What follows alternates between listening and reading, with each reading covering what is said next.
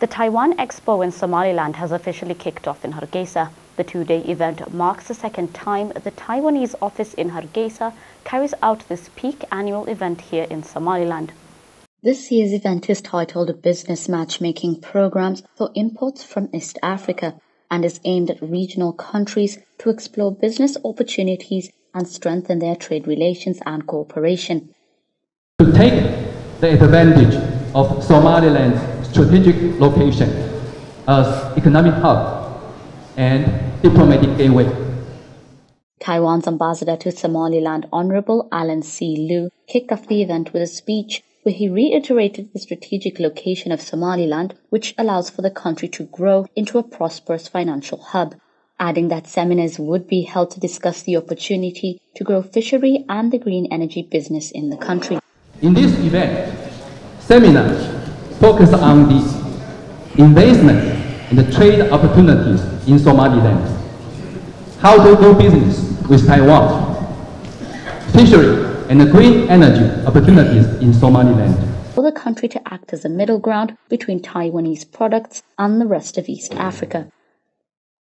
Now, this year's event is quite special as friends of Taiwan from East African countries, including Kenya, Uganda, Ethiopia, and even Dubai, are present.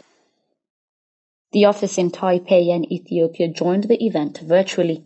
It's my great honor on behalf of the Taiwan External Trade Development Council, so-called TAITRA, to join the event today. While speaking from Taipei, the Executive Vice President of the Taiwan External Development Council, Ms. Kuei-Ling Lee, highlighted the substantial progress both countries have made since establishing offices in each other's respective countries, saying that the demand from the Somaliland market resulted in the establishment of this year's expo.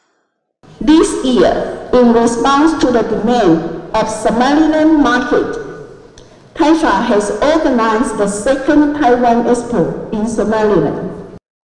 Now, several Somaliland dignitaries were present at this morning's event, including Somaliland's ambassador to Taiwan, Honorable Mohammed Haji, the Minister of Foreign Affairs, Isa Kate Mahmoud, and the Minister of Commerce, Mahmoud Hassan Saad.